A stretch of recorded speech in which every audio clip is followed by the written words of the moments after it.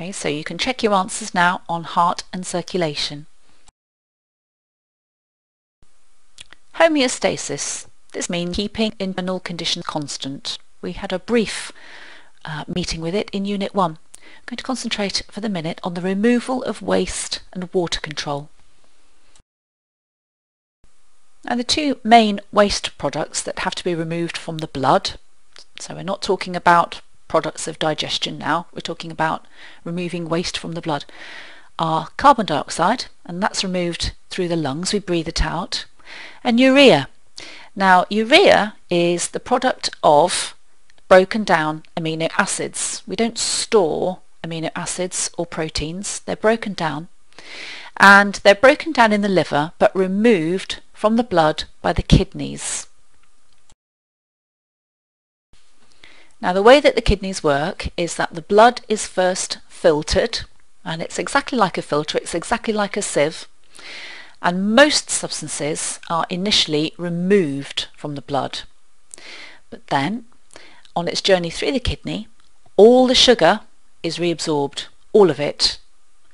And it has to be all of it because sugar, glucose, is our precious respiratory substrate, and our body is not in the business of excreting our respiratory substrate. So it's all reabsorbed. And you can see I've put re in capital letters there. It's not really going to get you the mark if you just say the sugar is absorbed, because it's been absorbed anyway in the small intestine. It has to be reabsorbed.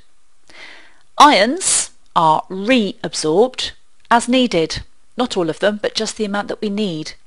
And water is reabsorbed as needed, just the amount that we need. Now urea is not reabsorbed at all. That's a waste product. All of it is excreted in our urine. Any excess water and excess ions are also excreted in the urine. Now we'll excrete less water on a hot day because we've lost more water in sweat as part of our cooling down mechanism. Now if a person has kidney disease or kidney failure, then this filtration process is not going to be working correctly, and this filter or sieve that I mentioned may be damaged, which means that you might end up having large molecules, for example proteins, or glucose present in the urine. Now, proteins shouldn't be leaving the blood in the first place, and glucose shouldn't be excreted in the urine. So kidney disease will be treated either with a kidney transplant or by dialysis. Now, a diseased kidney can be replaced by a healthy kidney from a donor, and kidney patients can actually survive perfectly well on one kidney. Now, having a transplant from another person means that rejection can occur, so we need to prevent rejection. Now, the transplanted kidney has to be tissue matched in the first place. It has to be as the right tissue type for the recipient, for the patient. And then they'll have to take drugs for the rest of their lives to suppress their immune response. And of course, this can have other implications because it makes you more susceptible to other diseases. Dialysis is the cleaning of the blood outside the body. This is where the patient goes to hospital and hooks themselves up to a dialysis machine for a few hours, and it's done several times a week. Now the blood comes out of the person's body and it flows through a dialysis machine, which basically is a set of semi-permeable membranes, and these membranes are bathed in dialysis fluid, which is concocted so that it's at the ideal concentration of useful substances, but there are no waste substances present in the dialysis fluid. Now this means that waste substances pass by diffusion into the fluid and they're carried away, but the useful substances in the blood reach their ideal concentration. So this is a representation of a dialysis machine. Now, if you look more closely at it, you can see that the blood plasma is flowing in one direction. I haven't shown red blood cells because they're not involved in this. The blood plasma is going from left to right. The dialysis fluid is flowing from right to left, so it's going in a countercurrent direction, which helps to maintain the concentration gradient. Proteins, the blue dots, are within the blood plasma, and they're too big to pass through the holes in the semi-permeable membrane, so the blood proteins don't go anywhere. Ions will reach their ideal concentration. They may diffuse out or diffuse in, depending on whether the blood plasma is rather high in ions or whether it's rather low in ions. Glucose will be at the ideal concentration in the dialysis fluid, which means that it will reach the ideal concentration in the blood plasma.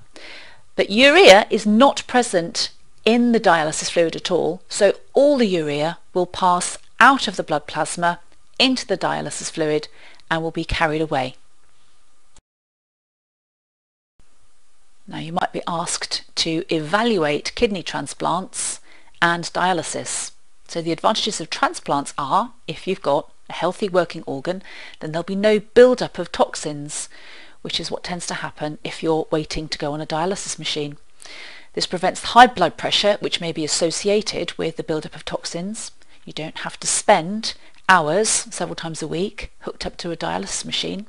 You can eat a normal diet, and there are no risks inherent in dialysis. If you're constantly having to have a needle in your arm, then there may be a risk of blood clots or infection from that.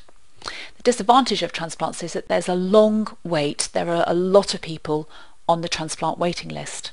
And of course, the tissue match is a problem. You have to find a suitable donor with the correct tissue type. You also have to take immunosuppressant drugs for the rest of your life to prevent rejection of the new organ, and there's a risk inherent in the operation itself. Dialysis can be better in certain circumstances. There's no wait for a donor and there's no problem finding a match. You don't need to take immunosuppressant drugs, and there's no serious operation with all the attendant risks of having a serious operation under general anaesthetic. But the disadvantage is that you have to go to hospital 2 or 3 times a week. You spend hours there each time. You have to be careful what you eat. They have to be careful about their protein intake so they don't generate too much urea, which will build up in the blood. There's the risk of clots and infection from dialysis, and there's this build-up of toxins in between dialyses. Okay, would you like to test yourself now on the kidney?